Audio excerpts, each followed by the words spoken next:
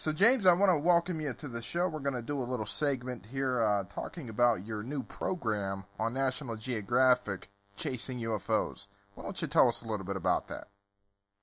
Okay, well, for those of us in the UFO community, I myself being one of them, I know that there's going to be, some people that feel like I'm sort of selling myself out a little bit, but one of the points I really want to make is that this is providing a much larger platform and raising my profile, and also increasing the likelihood of my previous works, which I stand behind, out of the blue, and I know what I saw, the National Press Club event I did in 2007 with Leslie Kean, as well as UFO's 50 Years Denial. So with all that in mind, I was approached, I think, about a year ago, actually, probably just under a year ago, to do a TV show about UFOs for National Geographic, and I thought, this might be a good opportunity. And I came on board, a lot of research. I think we did several months of research, and I'm sort of giving you the truncated version. And the premise would be is that you have, a scientist such as Ben McGee, who is obviously skeptical, what scientists generally are, that we could provide him with evidence from possible crash sites, landing sites, photographic, that sort of thing, that he could then take into a lab or do analysis work. And obviously my objective is to provide as much good evidence, photographic, landing case traces, potential crash sites. We went to a couple crash sites. And then there's Ryder, who's the female, and she's sort of like on the fence with the whole UFO thing, so she's not really, she calls herself the Scaliever. She's very driven, very ambitious, and she wants to believe, and she wants just as much as I do to find the evidence that we can take back to a lab and study. So that's sort of the premise of the show, is we go around the world looking for very good cases. And most of the cases that are in the series, there's 8 series episodes right now, I pushed for, specifically Mexico and Brazil. There's a case in Brazil that we went to, and I really pushed hard because I don't think very many Americans, certainly even in the UFO field, know about the Varginha case, which happened in 1996, which is a couple hours north of Sao Paulo, Brazil. And so I really pushed hard for us to go over there internationally, and it was very, very impressive results. So there's really, really good cases. We got, Travis Walton, we revisited that case, Fire in the Sky. Oh, really? You did? Interesting. We actually took him up to the site because there was some anomalous activity that took place, growth rings in trees in the immediate area where the alleged, Oh, wow. That's fascinating. So you actually went back to the same spot where he was abducted originally.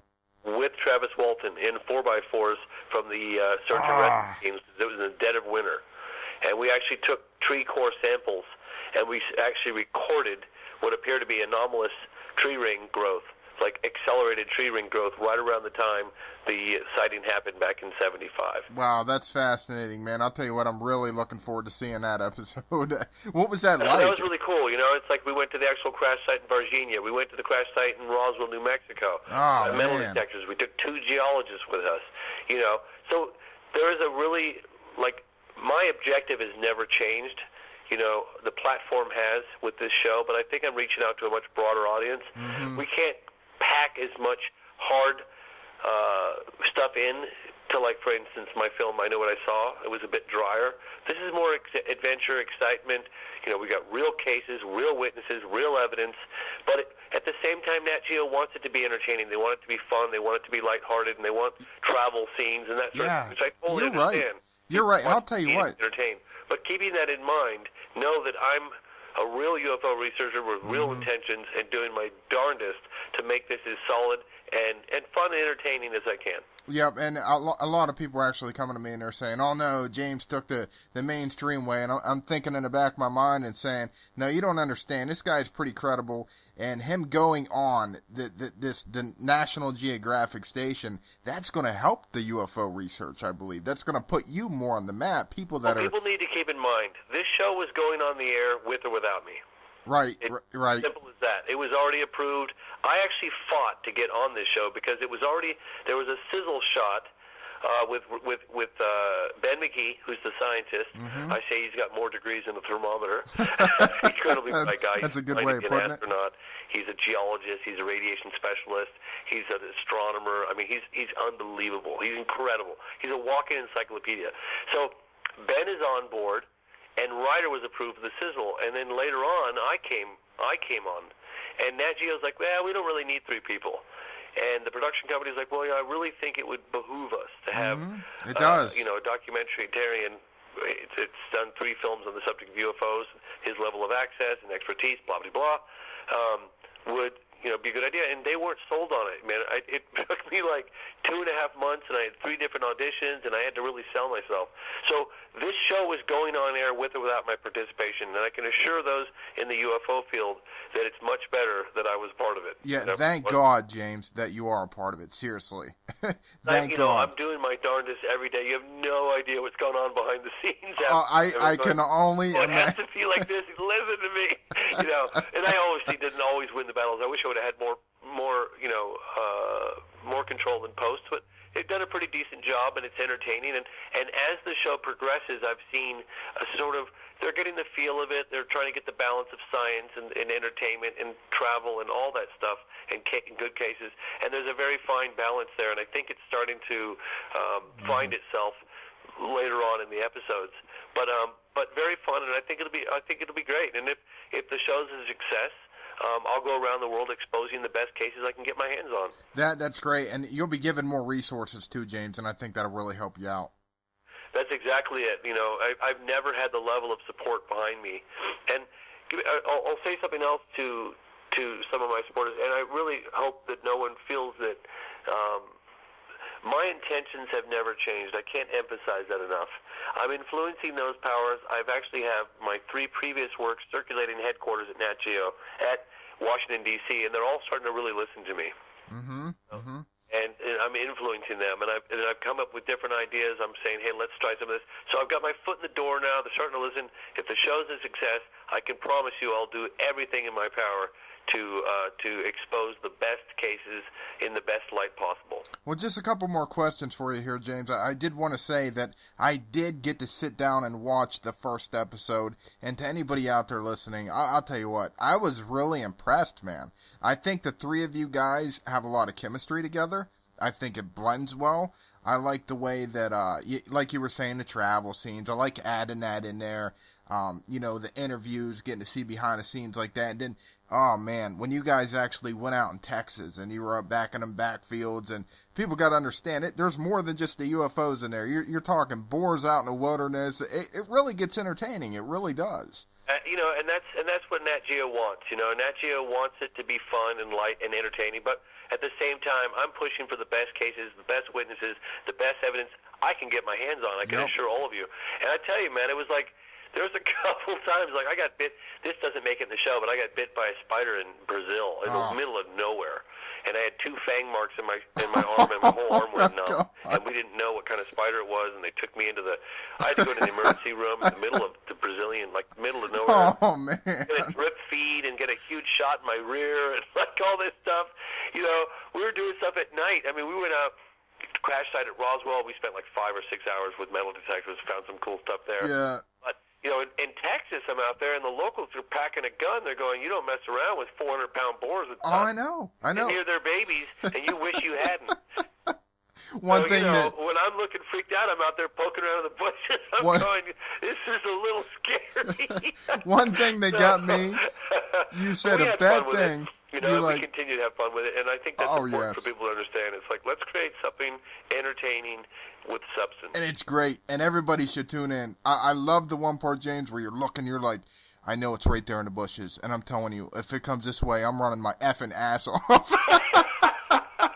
And just the way the camera's looking at your face, me and my wife could not stop laughing, man. It was absolutely hilarious. But by the same token, you're out there doing the right thing. You're doing the authentic stuff, but there's entertainment involved as well. So I think it brings diversity to researching the topic. And I just wanted to ask you real quick, at the very end of episode 1, there was that disc that light disc or whatever that come up over the trees. Amazing. What were your thoughts on that? That was truly inexplicable. That's one of the only things that we captured on camera. Actually, one other night we captured something pretty damn phenomenal, but that was the best. That Ben, nor myself, nor anybody else that we talked to could explain. Well, James, before I let you go, when do people actually tune into this? What day is it and what time? It is going to be this Friday. 9 p.m. is when it starts Pacific Standard Time. And I think it's 9 p.m. Eastern as well, but I'm not positive on that. You have to look. Chasing UFOs, National Geographic channel. And they're doing 2 episodes back-to-back this Friday night. So two days, a couple days away. Yep. And tomorrow night, you're going on Coast to Coast AM with George Norrie, correct? Yes, I am. I am going on with George Norrie tomorrow night. And listen, if anyone out there is interested in any of my previous works, my website, I Know What I Saw, or if anybody has any cases or evidence they'd like me to review, please go to my website, IKnowWhatISawTheMovie.com. You can contact me there. You can also get some of my previous films. I've got 4 DVDs, a 4-pack for sale. I think I'm charging $39, and it's not even no tax and no shipping included. Very good deal. Very good deal. Flat for 4 discs. And if you have any cases or any evidence or anything, information that you want me to know about, please go to IKnowWhatISawTheMovie.com and send me a message. You guys should check out Kecksburg. I'll be patient, but I always respond to everybody. Kecksburg UFO, James. I want to know what happened. That's not too far away from me.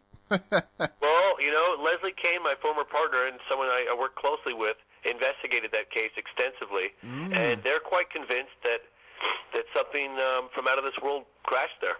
I'll tell you what, James, I'm really looking forward to this Friday night and the rest of the shows coming on. God bless you, man. Keep it real, and nobody's going to look down on you. I think this is good. I like what you're doing. You're getting out there in the main light, and you're going to bring more attention to yourself and the topic. Hey, like I said, my objective never changed. The platform has, and I'm doing my best to keep it real. I always do. All right, I'll talk to you later, buddy, and good luck tomorrow, Coast to Coast. Thanks so much. Thanks for having me on. Yep, good night. Bye-bye. You too. UFO sightings happen all the time. Now we're chasing down the truth. I've got to get up higher to get a better look. I see it. It looks like a plane or... No way. It's gotta be extraterrestrial. Whatever it is, it's moving fast. Buck says it's not extraterrestrial. I'll meet you in the desert. Guys, it's moving. What is that? Chasing UFOs premieres Friday, June 29th at 9 on National Geographic.